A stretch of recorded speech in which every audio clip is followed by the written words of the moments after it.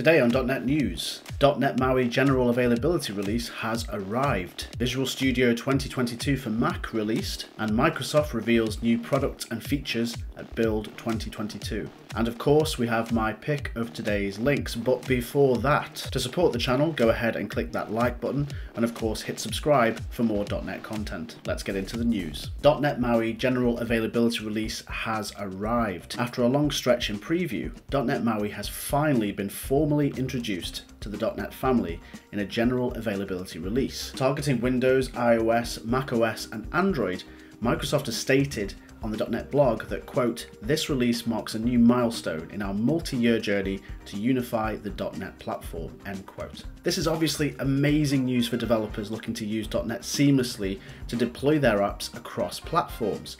I've had a play around with it on a basic level, and I have to say so far I'm pretty impressed. The standout for me was the new ability to now see templates for MAUI projects in Visual Studio, and also to choose whether I want to create a standard MAUI project or use MAUI with Blazor. Microsoft has confirmed that they'll be supporting .NET MAUI under the current release schedule of 18 months. The priority at the moment will be to improve MAUI based on feedback from the community, which I'm sure most developers will agree is great news. MAUI is really simple to install. You just need to install or update Visual Studio 2022 Preview to version 17.3 Preview 1.1. Then in the new installer, you can choose the workload .NET Multi-Platform App UI Development, which is a mouthful, and after that you're ready to play with MAUI. Now, one problem I did find when I was installing was not being able to see the .NET MAUI project templates in Visual Studio. This is a known issue for developers who have the preview version of .NET 7 SDK installed at the same time. So be sure to remove that first if you have it installed. If you don't want to install it, Microsoft has advised people to generate the project via the CLI instead. Several examples of UI controls and use cases were outlined on the article on .NET blog, and I highly recommend you to give it a read, especially if you're currently exploring your options cross-platform development. I'll be making a more in-depth video on MAUI in the near future, so stay tuned for that. Visual Studio 2022 for Mac released. Visual Studio 2022 is now formally released for Mac users, with Microsoft claiming that the version is the fastest for Visual Studio for Mac so far, thanks to an all-new native macOS UI and the fact that it's running fully on .NET. The application has also been optimized for ARM64 processors, which means that it should be pretty smooth on the latest Mac models.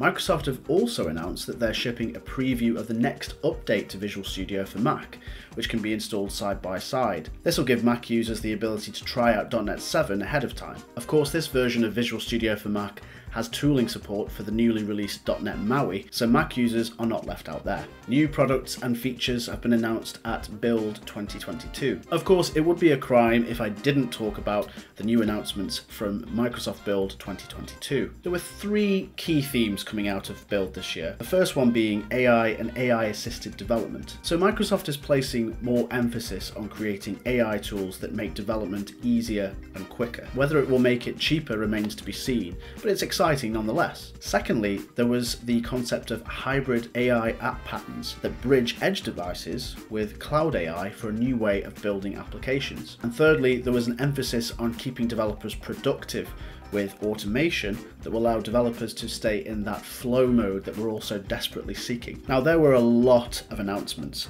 most of which each deserve their own video, so here's a high-level summary of the ones I think were the most exciting. Microsoft Power Pages, which is a, quote, low-code development and hosting platform that allows anyone from low-code maker to professional developer to design, configure, and publish websites for both desktop and mobile through a fluid visual experience, end quote. I don't know why, maybe because in tech years I'm old, but the first thing that came into my mind was Microsoft Front Page.